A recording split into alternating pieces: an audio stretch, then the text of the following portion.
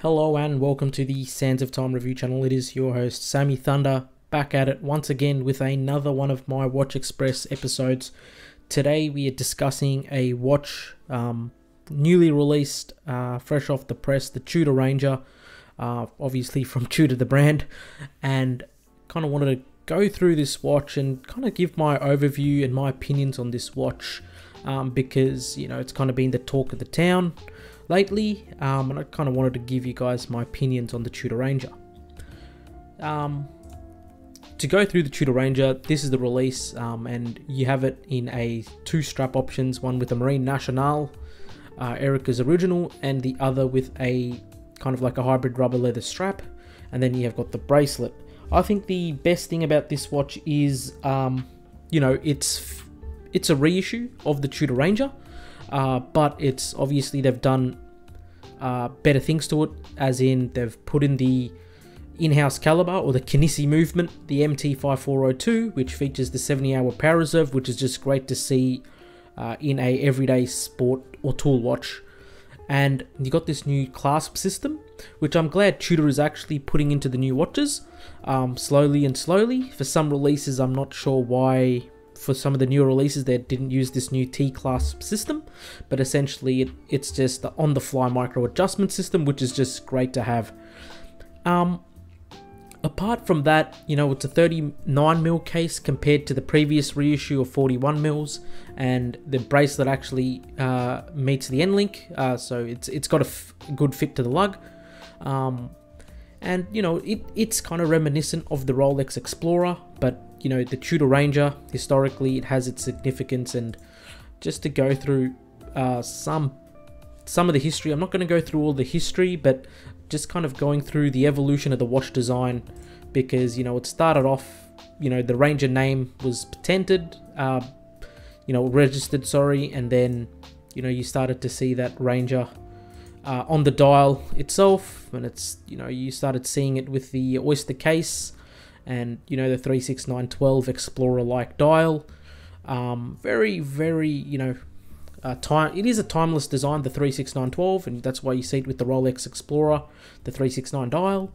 And this is kind of how the Tudor Ranger evolved over time. And then in 1973 you started to see some wacky designs, and in 2014 you kind of had this watch here, which I wasn't a huge fan of, because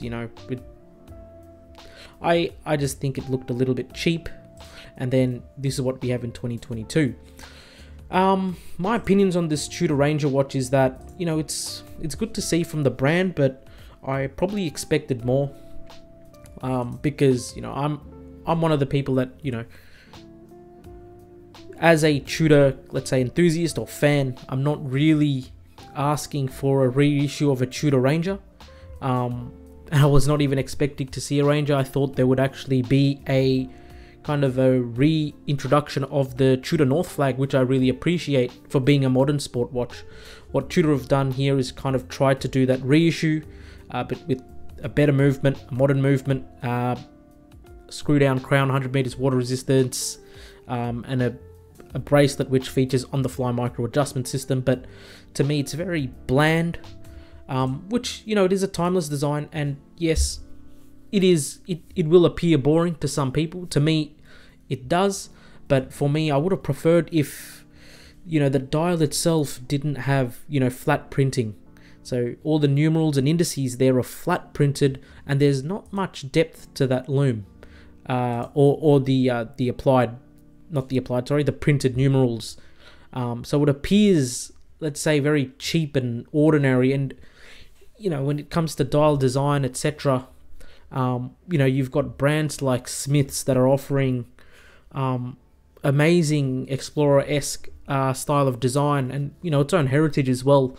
So I would have expected a little bit more from the dial, maybe a bit more depth from the numerals, or try to make a modern reissue or reinterpretation, sorry. So try and use modern features that you'd see in modern tool watches. So you'd have let's say, instead of using a polished handset, you might have contrasting brushed handset, so there's a clear distinct distinction between the hands and the black dial, so it improves legibility, whereas Tudor have chosen to go with the polished handset, which I believe it probably, it kind of fades away in certain lights because it's polished, and in certain lights it can appear as black.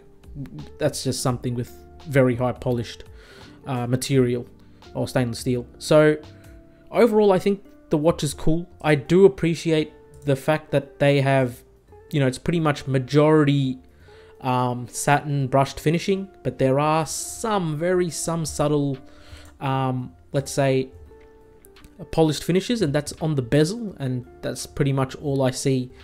That I think the polishing, the brushing from Tudor brand is actually pretty good, the polishing, and that's just me from experiencing the Tudor P01, because that actually had a satin finished case as well. So I appreciate it, and I appreciate obviously subtle details. You got the Tudor rose on the crown,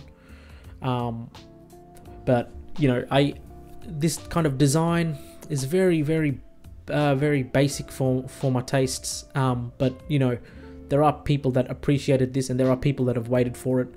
To me, it's not my cup of tea, but I do like the updates, and I think the price is, for a Tudor, is reasonable.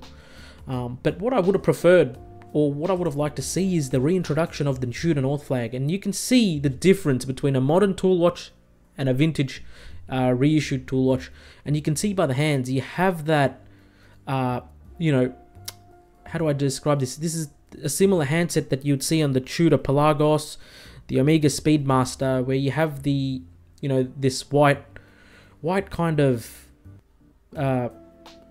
it's a weird description. When you zoom into it, it has a texture to it, very legible. So it's extremely legible. The applied indices, legible, 12 and 6, a power reserve indicator, integrated tool watch design, integrated sport case design, sorry.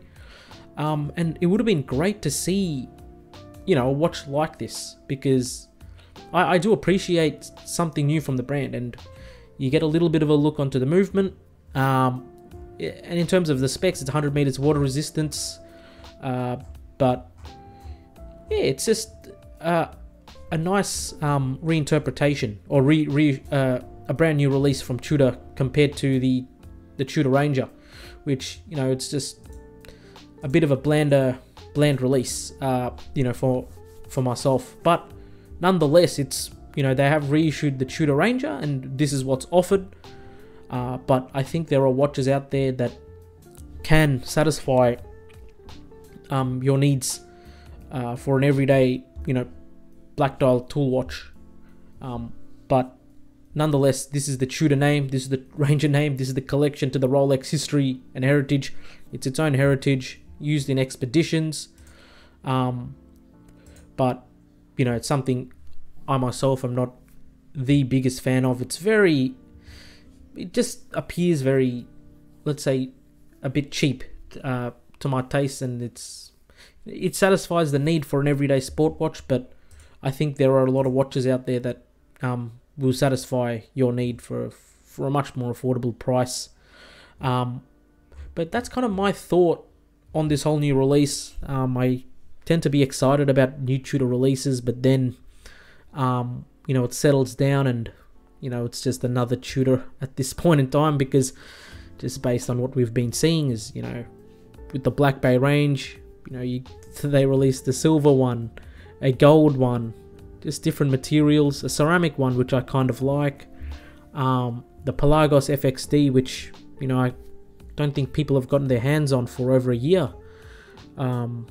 So, that's a watch I'm interested in as well.